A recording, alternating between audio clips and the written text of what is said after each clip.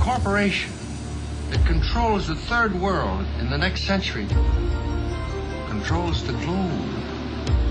Think of that. One world economy, one corporation under God, one moral, spiritual, economic unity.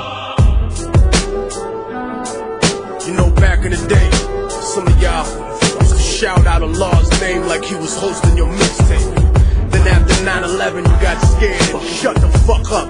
Didn't talk about the demonization of a culture, immigrants, nothing. Now you show up, talk about we taking it too far.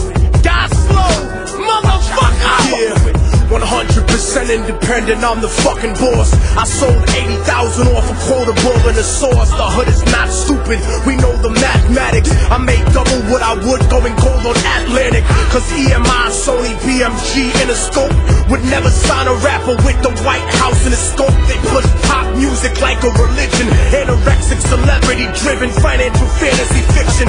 Contradiction, cause the life he was given resembles life in prison. Fed time with Manuel Noriega, the real Noriega, who did America 100 favors with Contras, the Shah and the CIA.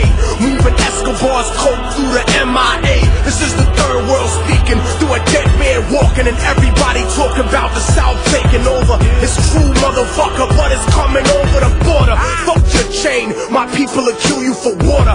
Fuck fans, nigga, I got soldier supporters that'll cut your throat if you strapped with a tape recorder. That's right, motherfucker, welcome to the new world order, where the truth is always censored by corporate reporters. The government runs a drug politics on the corner. That's why I never stress rappers and their employers. I put a bag over his fucking head and torture your lawyer, cause it's too simple to shoot y'all days to the roof of your mouth and electrocute you. I'll root you out with the Ruger, the German Luger, U-boat, and the troops in the scuba. Nigga, you